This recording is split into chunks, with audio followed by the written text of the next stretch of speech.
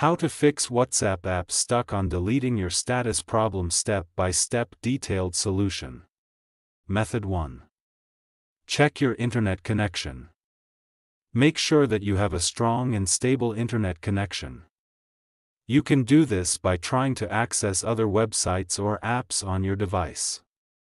If you are not able to connect to the internet, try restarting your router or modem. Method 2. Restart your phone.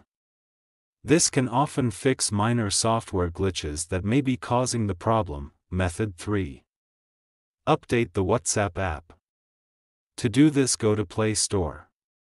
Search for WhatsApp. Go to WhatsApp. If there is any update, update it. Method 4. Clear the WhatsApp app cache and data.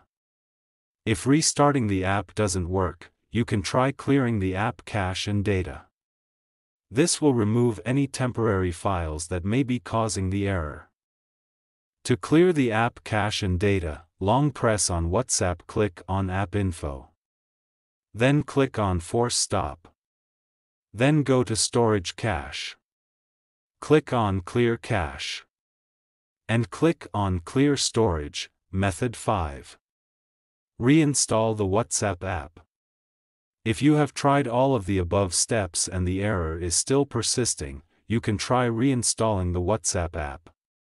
This will remove the app completely and then install it again from the App Store. If you are still having trouble with the WhatsApp app, you can try contacting the WhatsApp support team for help. Thanks for watching. Please like the video and subscribe to TechSoar.